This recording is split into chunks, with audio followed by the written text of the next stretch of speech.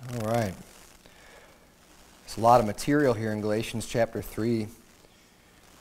You know, if there's one chapter that I do usually choose to go to if I encounter someone who's like a Zionist, or someone who believes, you know, the Jews are God's chosen people and we need to bless Israel, and and people who have been taught or brainwashed that, this is the one chapter that I go to first for sure, because this chapter just destroys the concept that, one, there is a difference between the Jew and the Greek, that there is any type of difference at all, and two, that, that they are anything special, because it really clarifies Old Testament scriptures. And we're going to get into, as we get into this chapter, there's actually quite a few quotations made from the Old Testament. We're going to look and see where all those quotes were made. We're going to see salvation by grace through faith in the Old Testament. Now, we've already seen that in the past 2 chapters, so I'm not going to just regurgitate things that I've already preached, but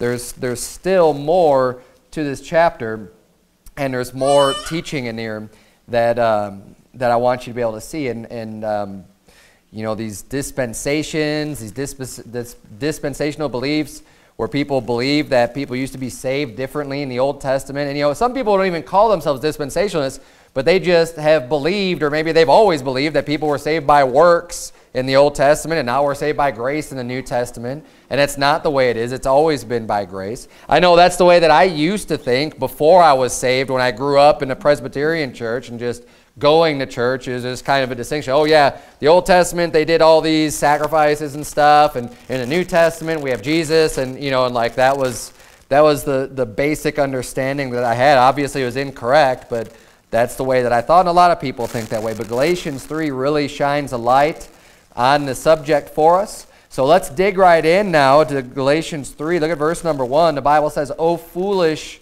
Galatians, who hath bewitched you, that ye should not obey the truth, before whose eyes Jesus Christ hath been evidently set forth, crucified among you." Now, all the chapters, this is one letter to the churches of Galatia.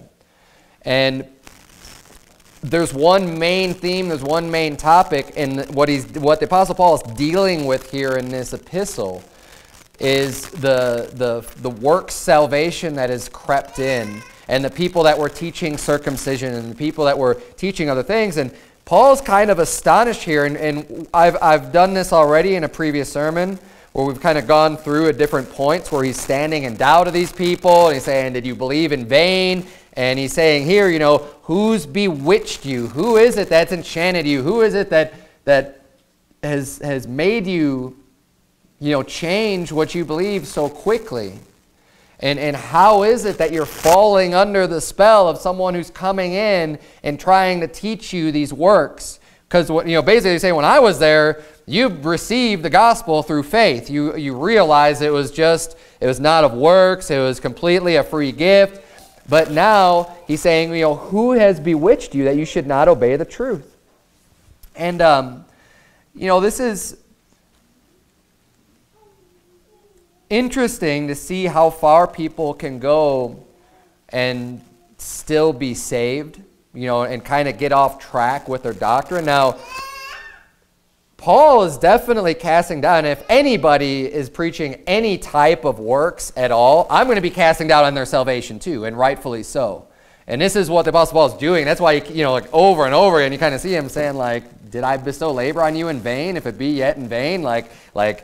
How is it that you could even turn from receiving the free gift to now having it be like works involved or something? And that's why he's saying, he can't wrap his mind around it. And he's using a lot of strong language because he really needs to drive this home and get them, if nothing else, to remember, yeah, you know what? He was right. He's already convinced us of this. Let's not have anything to do with it. Verse number 2, "This only would I learn of you, received ye the Spirit." So he's saying, I'm going to boil it down to this. Did you receive the Spirit by the works of the law or by the hearing of faith? Obviously, there were people here that had received the Holy Spirit, and I believe that it was evident, because when the apostles were preaching the gospel, especially back then, there was a lot of signs that were following when people would get converted. and they would be able to speak with other tongues, and they would have other things. And he's saying, you know, you received the Spirit, so did you receive it because you were such a good person and because you obeyed God's commandments so closely? Of course not. And we know that there's no way that was the case. Paul was preaching the gospel. They received the Spirit, and he's saying, or did you receive it by the hearing of faith? And basically saying that should settle the matter right there. If you received the Holy Spirit through faith, then why are you trying to add any element of works to salvation? You received that Spirit as a free gift, just like everyone else has, and don't tell me it was through the law. And he says in verse 3, are you so foolish? Are you so stupid? You know, being called a fool is a big deal. So are you so foolish? You're acting so much like a fool. Having begun in the Spirit, are you now made perfect by the flesh? And you know, this is a perfect verse. You know, Galatians is great for people who believe in work salvation also. I mean, the whole book is great for that. But this specifically for the people who believe in faith plus works, and the people, especially people who don't even want to deny that they're adding works. You know, you got Mormons and Jehovah's Witnesses that'll tell you flat out that you need works. That basically faith isn't enough. That, oh yeah, no, it's all by grace. They're always going to say, oh no, it's just by grace. But you need to have the works too. Well, having begun in the Spirit, are you now made perfect by the flesh? That's a good question. I thought it was the Spirit that would make you perfect, that would make you complete, that makes you whole. Once you've begun in the Spirit, then what do you need the works of the flesh for at all? What do you need all of the adherence to the law? It's not necessary. Why? Because the Spirit is enough. Having begun in the Spirit, we're not made perfect by the flesh. And there's no amount of good works that the people who think that, oh, we're saved by grace, but you need to maintain it, you need to keep it through the works. No. Are you made perfect now by the flesh after you've already received it? No. You can't be. It's a great verse. I love that verse here. Look at verse number 4. Have ye suffered so many things in vain? And again, this is where he's calling into question their salvation. And that's why he's just laying it out there, just like, look, did you receive the Spirit through the works of the law? Having begun in the Spirit, now is it the works that are going to save you? Have you suffered so many things in vain, if it be yet in vain? He therefore that ministereth to you the Spirit and worketh miracles among you, doeth he it by the works of the law or by the hearing of faith? So now he's talking about himself, he that ministers to you the Spirit.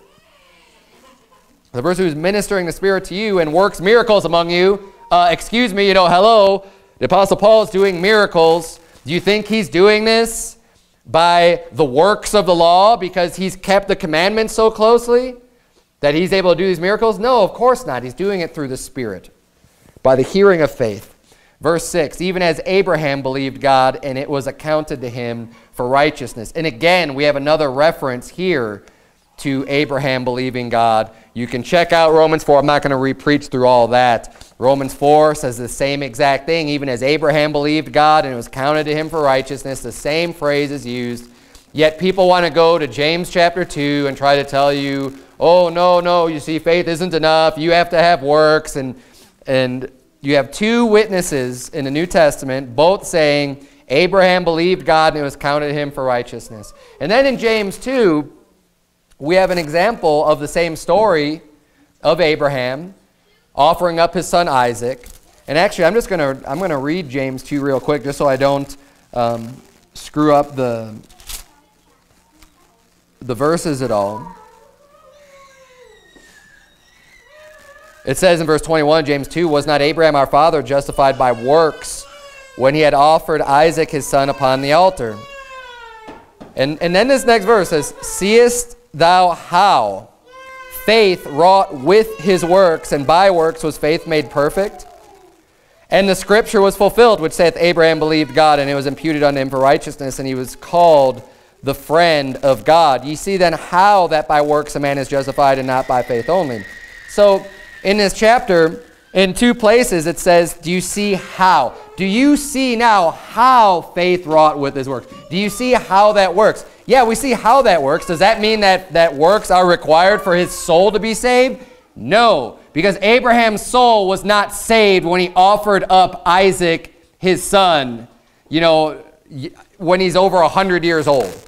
Abraham is over 100 years old when he goes to offer up Isaac. He did not just get his soul saved in that moment. I'm sorry.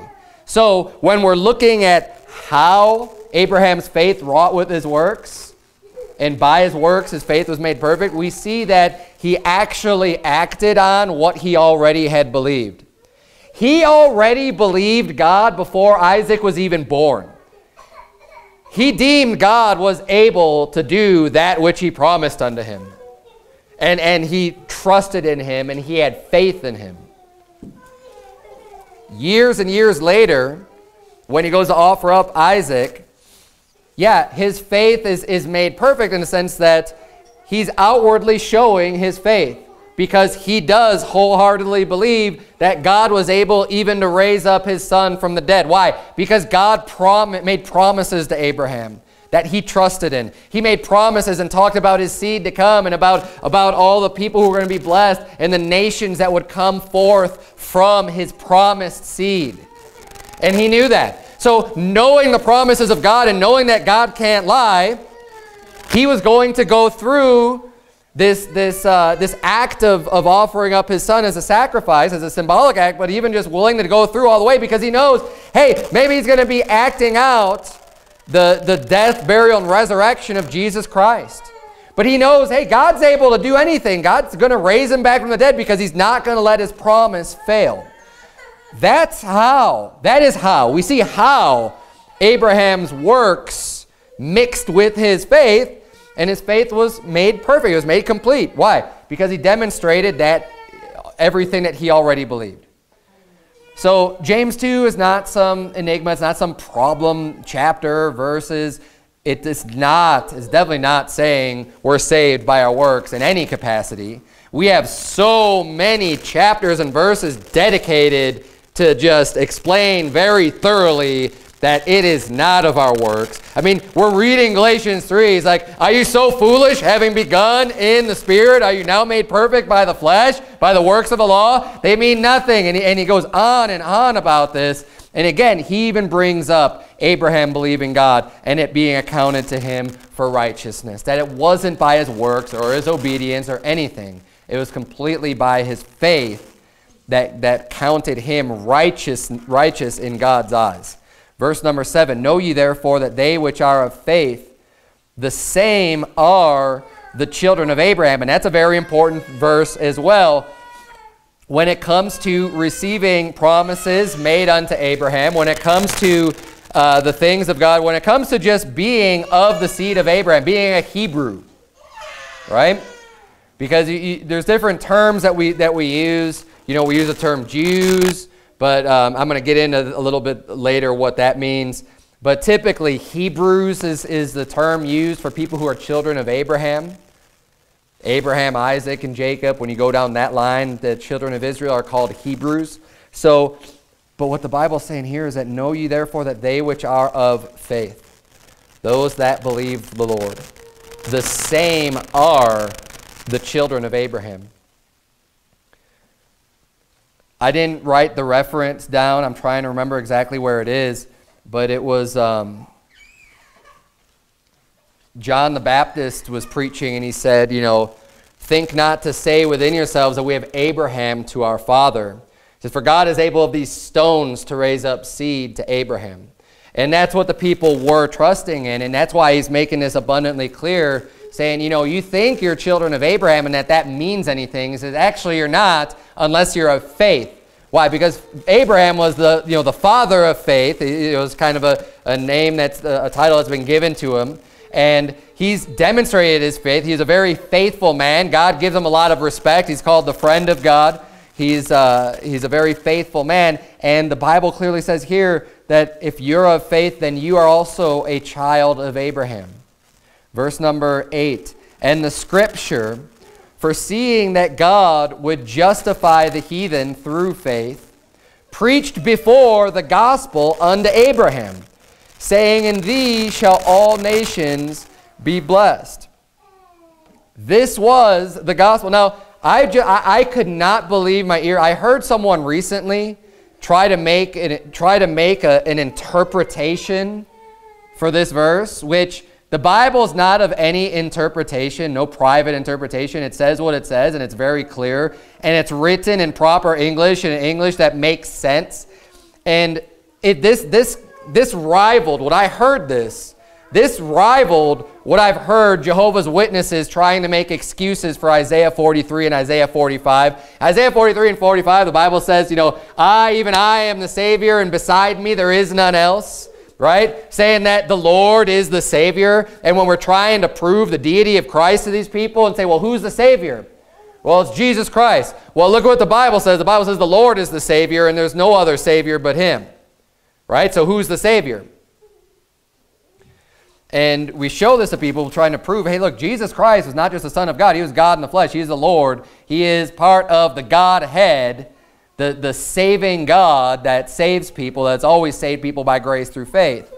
And I've heard someone say once, oh, well, that just means beside, so like, you know, the Bible says, beside me there is no Savior. He just means like standing right next to Him.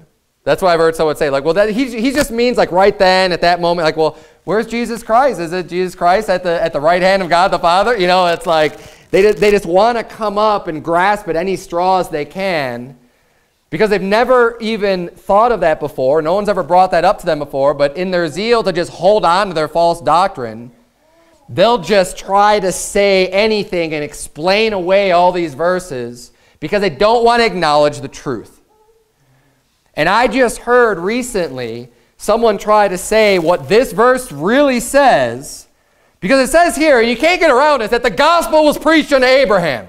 But see, these idiots that want to say that there's different gospels and different times, and Jesus had a different gospel than Paul, and they butcher and destroy the Word of God, and don't let it speak for itself, and don't just let the Bible say what it says. They have to go in and add their interpretations and twist the gospel and make all kinds of different gospels.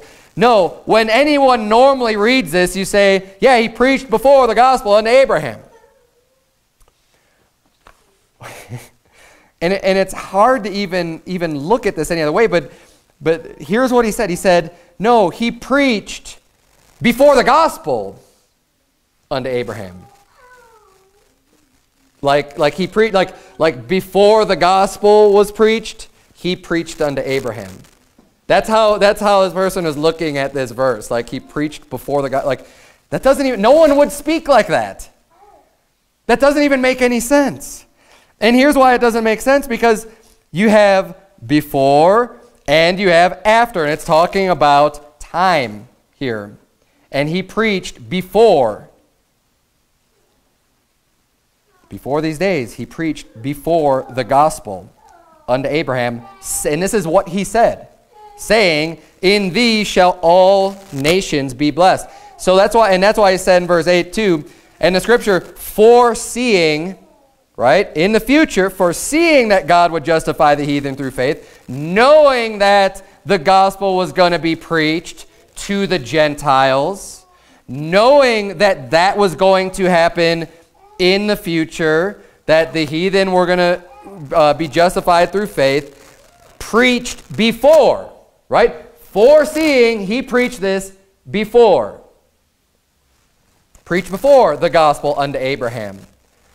The gospel was preached unto Abraham because God already knew that the heathen were going to be saved by grace through faith. And that's why he said, in thee shall all nations be blessed. Why would all nations be blessed in Abraham? Well, they're going to be blessed because salvation is coming to all nations. That's the gospel, my friend. It's the good news. The good news is that it's not just for one group of people, but it's for all people. It's for all mankind to put their faith in the Lord Jesus Christ and be saved. The gospel was preached before unto Abraham. Yes, the gospel. The same saving gospel that saves souls today was preached unto Abraham. You know what? The gospel was preached unto Moses also in the wilderness. It's funny how we could see multiple times that the scripture is saying that people in the Old Testament had the gospel preached to them. They're not a whole bunch of different gospels. It's one gospel. There's one gospel that saves. There's one gospel that's ever only saved. He preached before the gospel in Abraham, saying, "In thee shall all nations be blessed." Now, this is also very interesting because I want you to keep your place here in Galatians 3 and turn back, if you would, to Genesis 22. We're going to see where this quote comes from. We're going to see where Abraham was promised, "In thee shall all nations be blessed," because there's other false doctrines that come as a result of this statement or this promise made to Abraham. Because this is not just a promise for Jews to have the land of Israel forever. This is not a blanket statement to cover any and all physical descendants of Abraham for all time. That's not what this is about. But we're going to see Genesis 22 where this promise came, where the gospel was preached to Abraham. Genesis 22 verse 15, "And the angel of the Lord called unto Abraham out of heaven the second time and said, By myself have I sworn, saith the Lord, for because thou hast done this thing and hast not withheld thy son, thine only son." And again, this is right after he was offering up Isaac. Okay, this is right at the time. Genesis chapter 22, you can see it in context. And that's, again, another reason why there's the reference to Abraham believed God, it was accounted to him for right. All of these stories go together perfectly. Galatians 3 is talking about what happened in Genesis 22. Okay? So now he's saying, because I've seen this, because you haven't withheld your only son. Verse 17, "That in blessing I will bless thee, and in multiplying I will multiply thy seed as the stars of the heaven, and as the sand which is upon the seashore. And thy seed shall possess the gate of his enemies, and in thy seed shall all the nations of the earth be blessed, because thou hast obeyed my voice." And we see here, when it talks about his seed, the gospel is being preached. He says that all the nations of the earth are going to be blessed. Everybody's going to be blessed through his seed. And we're going to see in just a minute that seed that is being referred to here is Christ. Actually, let's just jump ahead in Galatians 3 because it makes sense. Look at verse number 16.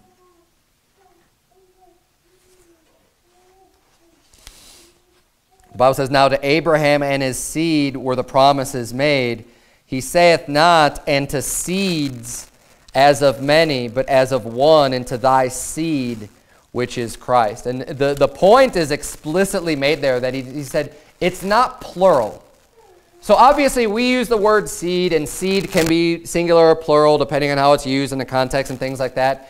But this is being explicitly laid out to let us know, hey, this is not plural. This is not seed. This is not talking about all of his descendants. It's referring to one descendant in particular, and that descendant is Jesus Christ. That is the seed. So God made a promise to Abraham and to his seed. Not to all of his seed, not to all of his descendants, not to all of Israel, so-called, or these Jews that are over in the Middle East right now that are calling themselves Jews, that are really the synagogue of Satan. That is not who the promises were made to. The promises were made to Abraham and to his seed, which is Christ. That's who receives the promise. And the promise, there was actually a blessing being given here. It says that in blessing I will bless thee, and multiplying I will multiply thy seed as the stars of the heaven, and as the sand which is upon the seashore, and thy seed shall possess the gate of his enemies. Jesus Christ shall possess the gate of his enemies, and in thy seed shall all the nations of the earth be blessed. How are all the nations of the earth going to be blessed? Through Jesus Christ. Because Jesus Christ was coming to die for the sins of the whole world, for every nation, for every language, every tongue, every people. Jesus Christ came and died for them, and they're blessed. If they put their faith in the Lord Jesus Christ, all nations shall be blessed. Let's go back, if you would, to Galatians chapter 3. Look at verse number 9. Galatians 3:9 says, "So then they which be of faith are blessed with faithful Abraham." So just like, the blessings that Abraham receives, those aren't just for Abraham, but Apparently, according to Galatians 3, they which be of faith are also blessed with faithful Abraham. Just as God blessed Abraham, hey, God will bless you if you are of faith. Why? Because God's not a respecter of persons. Because God doesn't care who your grandparents were and their grandparents and their grandparents and who you're descended from. That doesn't matter. I mean, it doesn't even mean anything. You have no control over that. There is no righteousness or goodness that comes out of who you were born from. Righteousness comes from faith. Look at verse number 10. For as many as are of the works of the law are under the curse. For it is written, Cursed is everyone that continueth not in all things which are written in the book of the law to do them. And this is a very good argument, if you will, for justification or righteousness not coming by the law, that we can't be justified by the law. I'm going to, this quotation is actually coming from Deuteronomy 27, if you want to turn there. Because he's quoting, it says, For as many as are of the works of the law are under the curse. If you want to be saved by your good works, you're under a curse. If you're trusting in God's law, that in your obedience to God's law to get you to heaven when you die, you are cursed. Why? Because it is written, Cursed is everyone that continueth not in all things which are written in the book of the law to do them. Do you do all things all the time in the book of the law and do them? If you don't, then you're cursed. And this is directly from the law itself. Deuteronomy 27, verse 26. The Bible says, Cursed be he, and there's a whole list of verses prior to this talking about how you're cursed, you're cursed. Verse 26 so sums it all up. Cursed be he that confirmeth not all the words of this law to do them, and all the people shall say amen. Do you really think that the people of the Old Testament were able to keep this law? No. They were cursed just as much as we are cursed if we are trying to attain righteousness by following God's commandments and God's law, because we've already fallen short. For all have sinned and come short of the glory of God. And then in Deuteronomy 28, just flip over the next page, verse 58, we're going to see basically the same concept reiterated. It's not the exact quote. The exact quote was Deuteronomy 27:26. But in chapter 28, verse 58, the Bible says, If thou wilt not observe to do all the words of this law that are written in this book, that thou mayest fear this glorious and fearful name, the Lord thy God, then the Lord will make thy plagues wonderful, and the plagues of thy seed, even great plagues, and of long continuance, and sore sicknesses, and of long continuance. He's basically saying you're cursed. You're cursed if you don't keep the law. And see, this is why people have always needed a Savior. No matter what dispensation or age, supposedly, that you lived in. I don't care if it's in the past 50 years, 100 years, 1,000 years, 2,000 years, 4,000 years, 5,000 years. It doesn't matter. We all come short. Nobody is able to keep this law. No one is able to keep all of God's laws and His commandment. Look, Adam and Eve weren't even able to keep the one law that God gave them of to not eat of the fruit of the tree of knowledge of good and evil. That was their rule. That was their commandment. They couldn't even do that. And shortly after that, we see Abel killing Cain, or Cain killing Abel, excuse me. We see Cain killing Abel. We see, just violence and people coming very short of the glory of God and not able to keep the commandments. And since day one, practically, we've needed a Savior. But that's always been God's plan. That's why the Bible says that Jesus Christ is the Lamb slain from the foundation of the world. God already knew what was going to happen. God knew Adam and Eve were going to fall. God knew, God knows, because God knows everything. So He's already had the plan set up from the beginning of what was going to happen to redeem His creation. Going back to Galatians chapter 3, verse number 11, But that no man is justified by the law in the sight of God, it is evident, And then he gives another scriptural reference to the Old Testament. For the just shall live by faith. Now this is quoted, I think 3 times in the New Testament, the just shall live by faith. And this comes from Habakkuk chapter 2. You don't have to turn if you want to. Habakkuk 2:4 says, behold, his soul which is lifted up is not upright in him, but the just shall live by his faith. That's where the quote comes from. Again, Old Testament prophet preaching that the just shall live. We're justified, we live, we receive eternal life by faith, not by obedience to law, because by the knowledge of the law, we're all sinners. We're all condemned. We're all guilty. We're all cursed because we don't follow every single aspect of the law all the time. We are cursed. But he gives multiple examples again, and it's like, what do these people need to hear? What else can they possibly, be given evidence for? He's already explained to them. He's already shown them from the law, hey, you better not be trusting in the law because the law curses you. And then he says, look, Abraham believed God and it was counted to him for righteousness. He brings up Abraham and he brings up this quote from Habakkuk saying, look, the just shall live by faith. This is what the Old Testament has taught. This is what the truth is. And that faith today comes through, it has to be in Jesus Christ in order to be saved. Galatians 3:12, and the law is not of faith, but the man that doeth them shall live in them. Again, another reference to the Old Testament, to Leviticus 18 this time. He's explaining the difference. He says the law is not of faith. You either have the works of the law or by grace through faith. You can't mix the two. It's one or the other. The law is not of faith. The law was given as the law, as commandments. You don't need faith in that or to trust that. That's just the law. Faith is something that you believe in that you don't see. Faith is something that's different. The law is not of faith. It says, but the man that doeth them shall live in them. So Leviticus 18:4, this is where that quotation is coming from.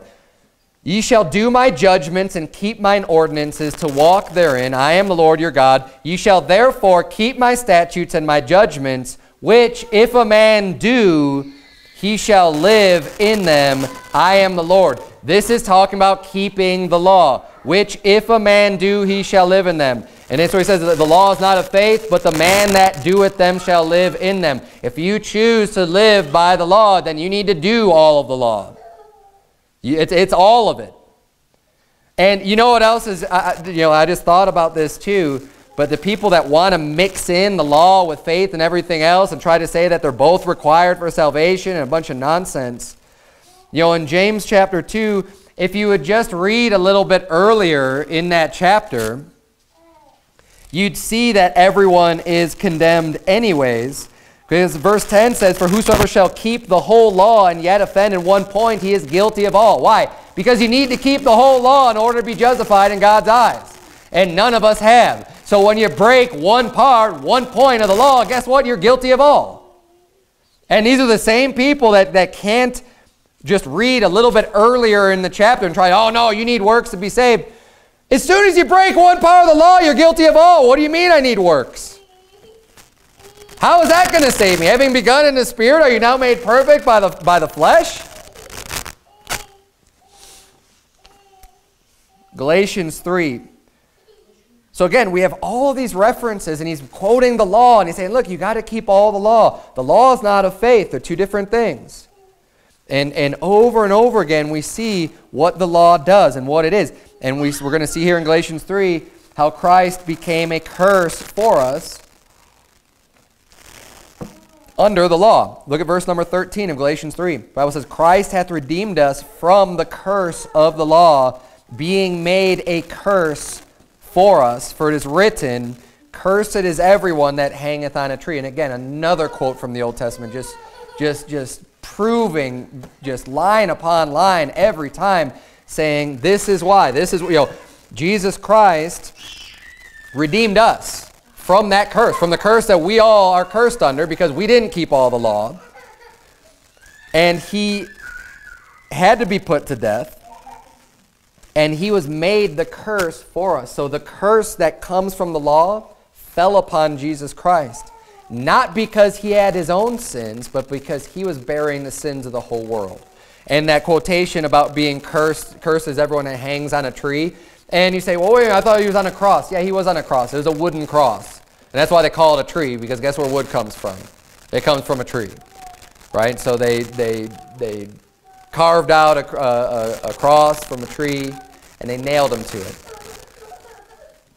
Deuteronomy 21:22 reads, "And if a man have committed a sin worthy of death, and he be to be put to death, and thou hang him on a tree, his body shall not remain all night upon the tree, but thou shalt in any wise bury him that day. For he that is hanged is accursed of God, that thy land be not defiled, which the Lord thy God giveth thee for an inheritance." So it says when people are hanged, when they're hung up on a tree, when you nail them to a cross, when you crucify them, that's a curse. And that is a curse. What a horrible way to die. It's a shameful way to die. It's a brutal way to die. It's a very torturous way to die. And obviously the person hanging up there is cursed. But the Bible even says so. And Jesus became that curse for us because that's what the law brings. The law brings a curse. And Jesus took that curse so that the curse can be taken from off of our shoulders and put onto Christ. And the righteous judge is still righteous because all of the aspects of the law that we broke, the punishment was paid. Jesus Christ came and paid every single last lick for the punishment that you deserve to pay. But he took it instead of you. And judgment has been satisfied, justice has been served when he became that curse for us. And he literally took the curse, as the Bible said, that everyone that hangs on a tree is cursed. Look at verse number 14 here in Galatians chapter 3. The Bible says that the blessing of Abraham might come on the Gentiles through Jesus Christ, that we might receive the promise of the Spirit through faith. And that's going to be important later. We're going to see that next week, I believe. The difference between the promise, right, and the promise that was made unto Isaac, or through Abraham and upon Isaac, not upon Ishmael. That he's the seed of promise, and that we might receive the promise of the Spirit through faith. And that's why it's, again, salvation has nothing to do with the works of the law, because the law is not of faith. But the promise is. When God makes a promise, we just have to believe him. We have to believe he's going to hold his end of the deal. We have to believe when he says, believe on the Lord Jesus Christ and thou shalt be saved in thy house. We have to believe that. We have to trust that. We have to trust that God's word is true. We have to trust that he's given to us eternal life. We have to trust him when he says it's forever. We trust him that it's not of our works. We trust him it's by grace through faith. We trust him in all these things. That's why our salvation comes by faith. Verse 15, brethren, I speak after the manner of men, though it be but a man's covenant. Yet if it be confirmed, no man disannulleth or addeth thereto. Now to Abraham and his seed were the promises made. He saith not unto seeds as of many, but as of one, and to thy seed, which is Christ. And this I say, that the covenant that was confirmed before of God in Christ, the law, which was 430 years after, cannot disannul that it should make the promise of none effect. This is an important point he's making. He's saying, look, the promise was made to Abraham. That's where the promise was made. We're having faith in that promise of his seed. The law came 430 years after that. Moses was given the law, and Moses is a descendant from Abraham that came some 400 years after Abraham, or he was born 300 and however many years after Abraham, after this promise. They're saying the law came 430 years later. So it's not like the law was there first. No, the promise was there first. The law is not going to disannul the promise. They're separate from each other. See, the promise is what people have always needed to be saved. You put your faith in God's promise. when the law came, that wasn't giving anybody any other way to be saved. It doesn't overturn the promise at all. The promise of the gospel, which was preached unto Abraham, is still coming, regardless of the law. The law didn't make it now that Jesus didn't have to come. For if salvation comes by the law, then Christ is dead in vain.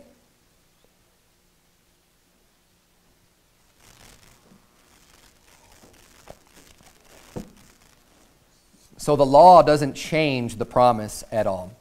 And actually, we're going to see what the law does for us. Verse 18, for if the inheritance be of the law, it is no more promise. But God gave it to Abraham by promise. He's saying if our salvation comes from working, from serving the law, then it's no more promise. You don't need a promise for that. It's owed to you. You've worked for it. You deserve it, is what he's saying. But God gave it as a gift to Abraham by promise. Not through the law, not because Abraham was such a great person and he obeyed all of God's commandments. No, he believed God and it was counted him for righteousness.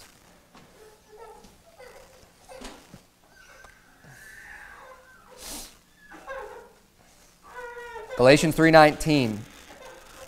Wherefore then serveth the law? So saying, well, then why do we even have the law? What's the purpose of the law? It was added because of transgressions, till the seed should come to whom the promise was made.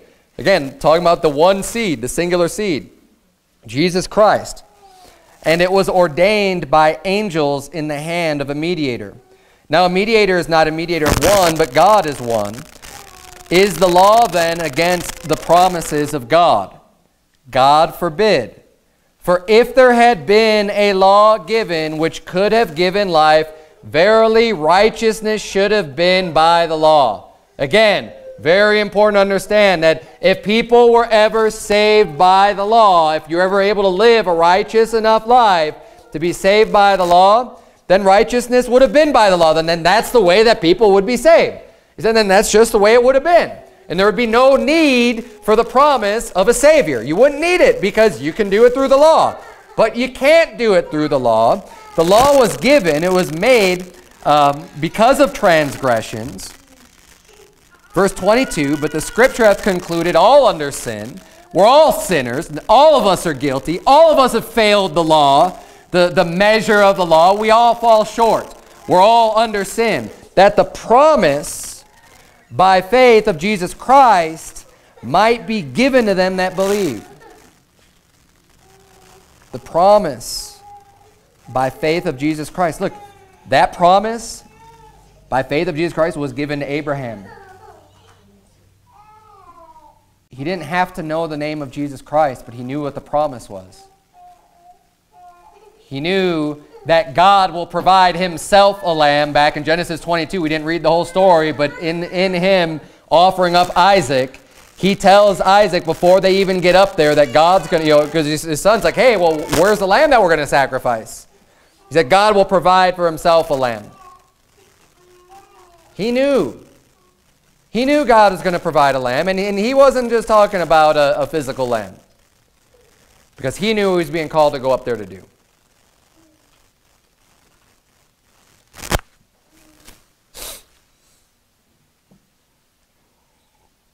But the scripture hath concluded all under sin, that the promise by faith of Jesus Christ might be given to them that believe. But before faith came, we were kept under the law, shut up unto the faith which should afterwards be revealed. Wherefore the law was our schoolmaster to bring us unto Christ, that we might be justified by faith. This is why there's the law. It's to point out that you are a sinner. It's just to make it evident to you that you're not quite as good as you thought you were.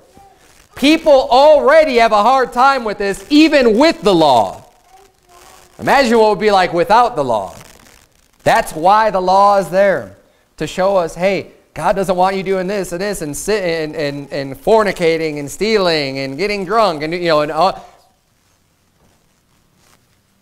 wow, all of that is wrong? Yep.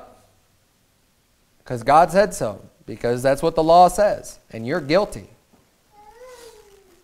And, people get hung up when we try, every once in a while go out soul winning. We'll show people, Revelation 21:8, and it lists off all these various sins. It says, and all liars shall have their part in the lake which burneth with fire and brimstone, which is the second death. And we'll say, whoa, you mean telling a lie is bad enough to go to hell? Yeah, it is. But let's not forget about all of your other sins either. Why don't you just compare your life to God's law? And then you don't have to be hung up about one sin deserving hell, because you have way more than one sin in your life anyways. You have a lot more. Let's just be honest with yourself. Let's just look right into that perfect law of liberty and compare ourselves and see, wow, I am really lacking. I'm going to look at this law as my schoolmaster to lead me to a Savior, because I need to be saved. And that's the purpose of the law. It's not to save your soul. It's not to retain your salvation. It's not something you have to keep or else you were never saved. It's none of that. The whole point was to point you to Jesus Christ. To show you, hey, you are not perfect. You need someone to save you. And guess what? God has already provided a Savior. Believe. Just believe it. And you could be justified by faith, the way that people have always been justified. Let's finish up the chapter here. Verse number 25, the Bible says, but after that faith is come, we are no longer under a schoolmaster.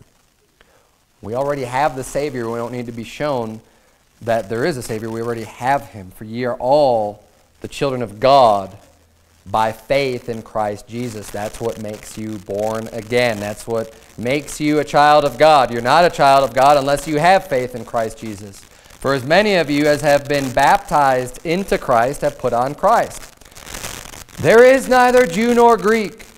There is neither bond nor free. There is neither male nor female, for ye are all one in Christ Jesus. And if ye be Christ's, then are ye Abraham's seed and heirs according to the promise. And again, just kind of going back full circle to this, there's multiple things we could learn from this passage. But the fact that there is no Jew or Greek in Christ should be evident. I don't understand why people have such a problem with this. I don't know why. I mean, after that Christ has come, why would anyone still think to this day that there is any advantage to being some Jew in Israel? Why would anyone even, what in the world would you, why would you think that? People got all excited recently because Donald Trump said that Jerusalem is the capital of Israel. That's where we're going to have our embassy, and that's, why you get excited about that?